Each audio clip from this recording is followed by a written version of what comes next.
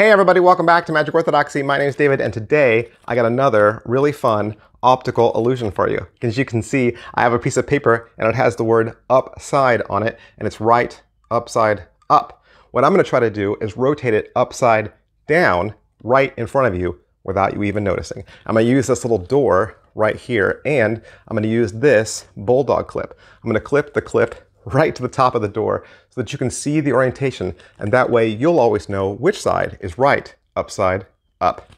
I'm going to fold it a couple times just like that, and as you can see, the bulldog clip is still right side up. Orientation hasn't changed, and now as I unfold the paper, you're going to see a miracle.